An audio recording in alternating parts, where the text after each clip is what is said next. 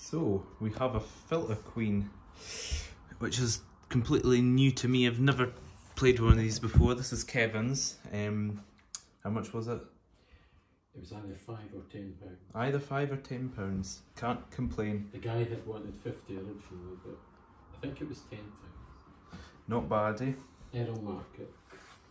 So it came with, it didn't come with the pole or the power heads, but it's obviously come with the hose and all of these. Crevice was missing as well. Oh, crevice tool is missing as well. So that's what it came with, but not bad. So we do now have a crevice tool, dusting brush, which is nice and soft and good quality. This, kind of like a Henry nozzle really. It just slides on and off.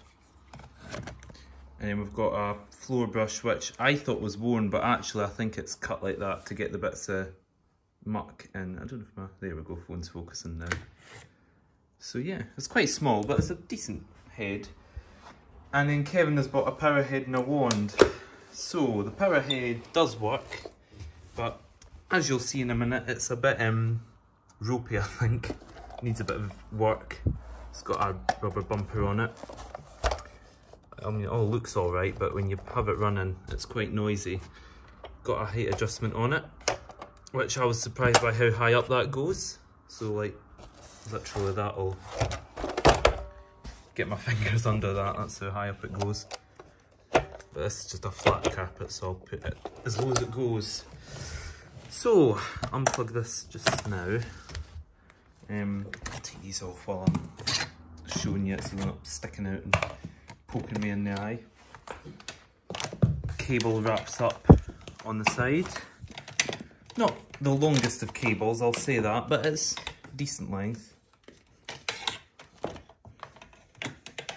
There you go, that's it. Has a kind of blower port here, and I think it's a filter, at least it's maybe a diffuser under there. Maybe needs a clean. And in here's all the details. 800 watts, so not a energy guzzler. Let's just see if that's on. It's also damaged. I think it's been dropped or something like that, because I think it's 3 fixings hold the top together and they're broken. So I think if I take this out with one hand, it might fall apart on me. Ah, got an assistant.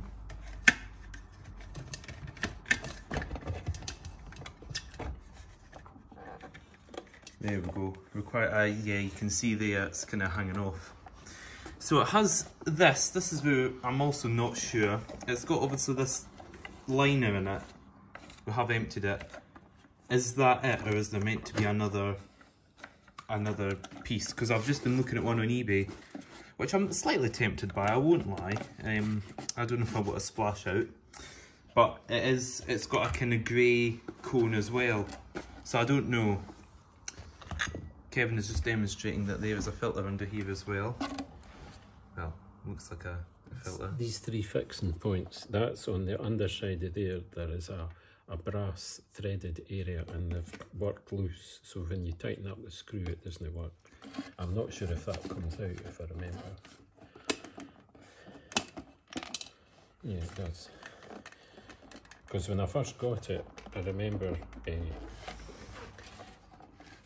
I was astounded that there was something rattling inside. As you can see, it just lifts off. So you can actually get a little peek at the motor, and you can see where the screws are not lining up. It doesn't want to come away at this side, so... Oh, but plastic's falling out. That's one of the... That's one of the fixings. See there it's there. You can see it there. Oh yeah. That screw's meant to go into there, but the threaded bit's missing. Oh dear. That sounds like an expensive part to replace. Yes. What I intend to do is just use nuts and bolts. I'll put the nuts on this side and just put the screw right through, I think. Ah well. You want me to put it back on? Yeah. So I don't know if there's meant to be another... As I was saying, filter. that one on eBay seems to have a grey cone as well, right, which looks like a filter or something. But yeah, I just hoovered that off quickly to reuse it. That looks like it's in place. I'm not sure if it goes underneath or what. I think that's it. Looks like it's sitting nice and smooth. So yeah, quite impressed with that dusting brush. It's nice and bushy. It's quite like a Kirby one. It's quite fluffy. Let's see. Now, who was the... Ah, there it is. So I want to line that to the front.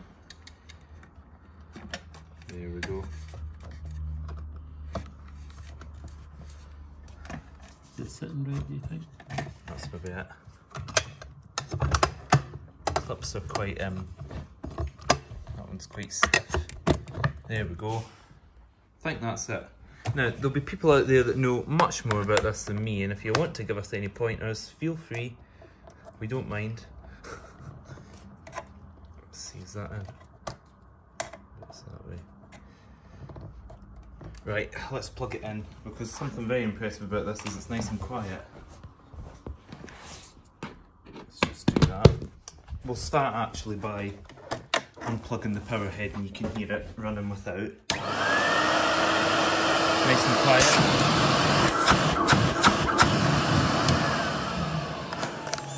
Certainly has a lot of suction as well. If we just... They really need to build these cables in like on the Miele, where it just has them all built in. Let's see, can I do this with one hand? What is it you're trying to just take the hose handle off. Oh, there we go.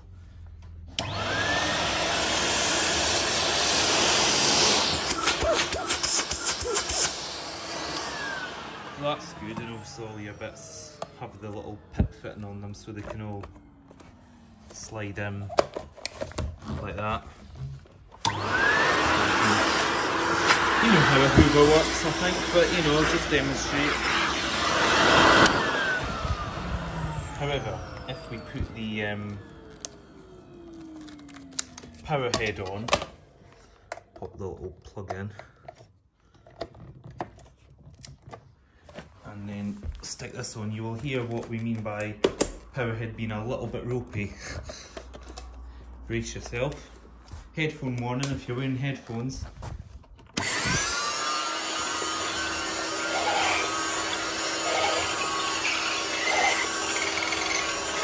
You can't actually hear the motor for the power head.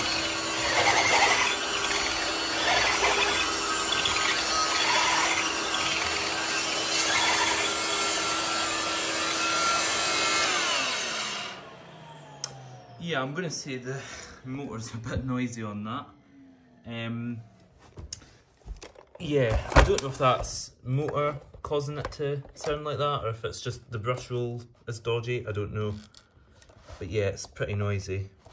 If I just remove this, we can put the normal head on. Because that normal head's not bad on carpet either, to be fair. Much quieter as you can hear.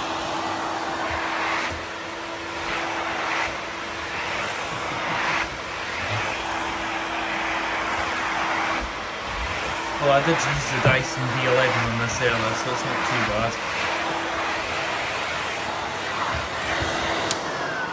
Oh, the switch just flashed at me. Yeah, not bad. It's got me very intrigued, but that power head is pretty noisy. Yeah, thank you very much for watching. Gets you out of breath using that hard flow head on carpet.